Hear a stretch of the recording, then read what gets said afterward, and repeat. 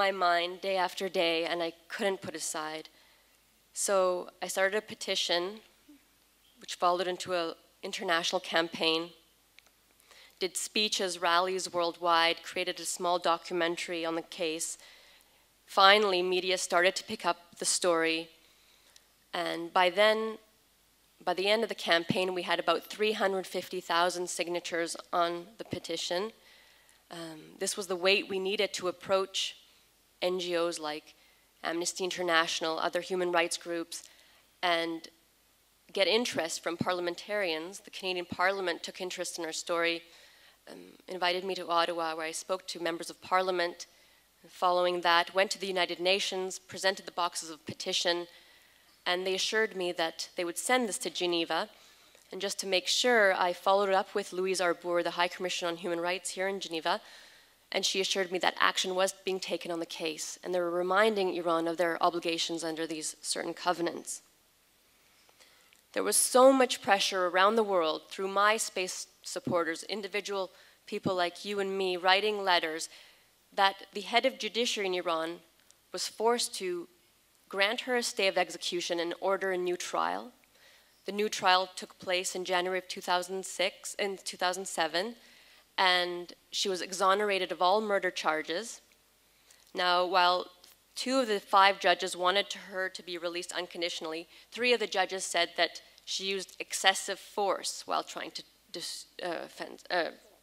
defend herself. So they wanted her to pay blood money to the family of the victim. So the lawyers tried to appeal this, but they weren't successful. So we raised about $43,000 in blood money, and this would have been double than it would have been for a man, because again, her life is worth less.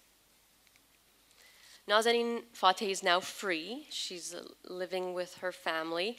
She lives in poverty, so it's still a hard life for her. And her dream is to become a lawyer one day so that she can defend other women like her. It was important for me to share her story with you because not only does it highlight the injustices, but it speaks to the important message that the power of the individual is strong. Each and every one of us has the power to make the difference, to potentially save a human life. And if 350,000 people had that defeatist attitude that they weren't going to sign the petition because they thought nothing would happen, then I don't know where Nazanin would be here today. Since Nazanin's release, we've founded Stop Child Executions, an organization to permanently put an end to this situations of children on death row. In Iran, there's about 140 children remaining on death row. 8 children were executed last year, 7 the year before that. But I'm grateful through our organization and through the international community, we've saved about 7 lives. I just found out a couple days ago there was this one girl who was in an imminent situation, but she's received a 2-month stay of execution, so I'm hoping that we'll continue with pressure for her.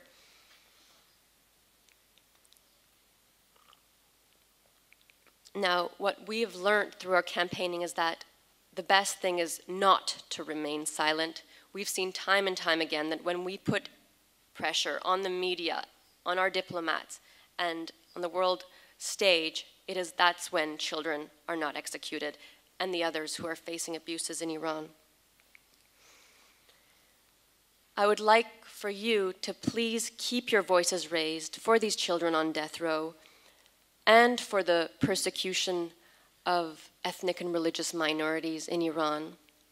Ethnic minorities like the Kurds and the Turks and others.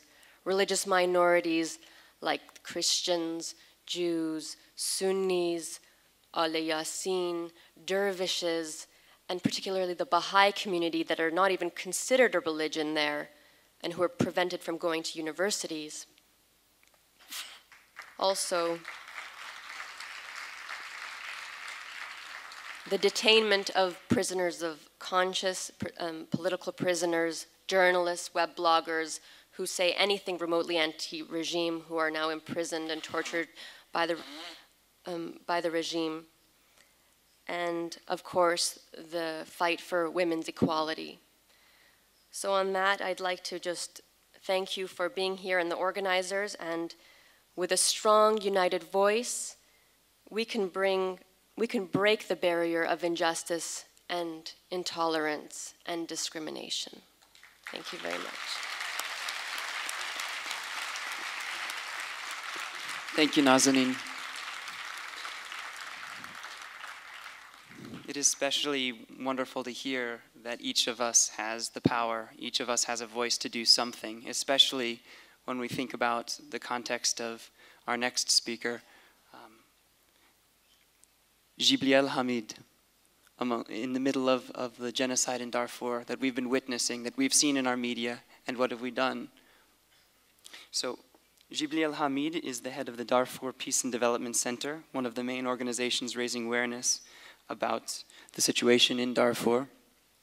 They are located here in Switzerland, and they are working to raise awareness for the UN as well. Gibreil, I pass this to you.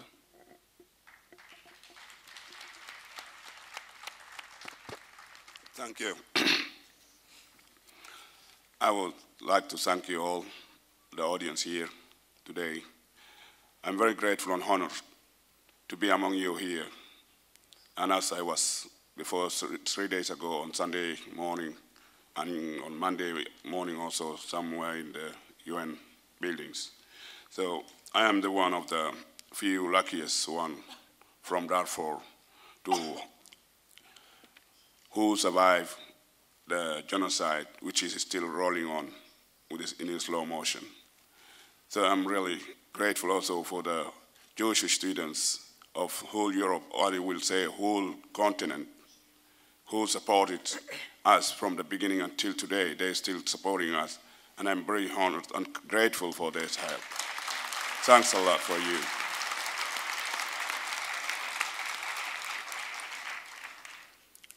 If I was in Darfur, I was not going to survive to be here today, to be the voice for the victims.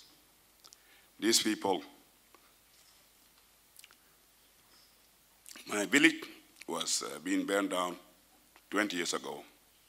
And I will not say that the war started 2 or 3 years or 6 years ago. For me, the war started a long time ago.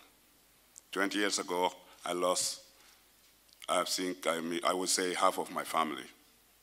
So for me, the meaning of life is nothing. So I have just get the power to fight for the rest of the nations who are still remaining and who is still alive. And by your help, that I can achieve this goal. So I need your support. And I need you, when you go back from here today, and you go back to your country where your residence is or where you're living, please try to pass this message.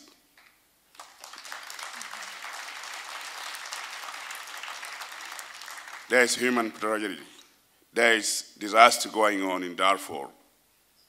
Nobody will say that we don't know. We know it. We saw it. We saw the awful images.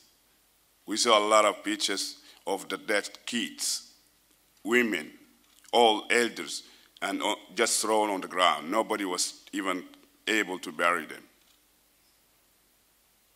Young girls under the age of 8 years, they were being raped. We have hundreds of thousands of women which is raped, and they are just suffering in silence. They have no voice. I'm here to present them, to tell you there's something awful going on. And I want you to support us, as you're supporting me always, to stop this genocide, to survive or to save what we can save. It is not too late to save some lives. We have some times or some chances to save some lives. My message to you is that these people, they have to be here that something is going on. And I will tell you, since Monday, I am really tired when I hear about this name which is called the United Nations. It is an awful name for me. It's horrible.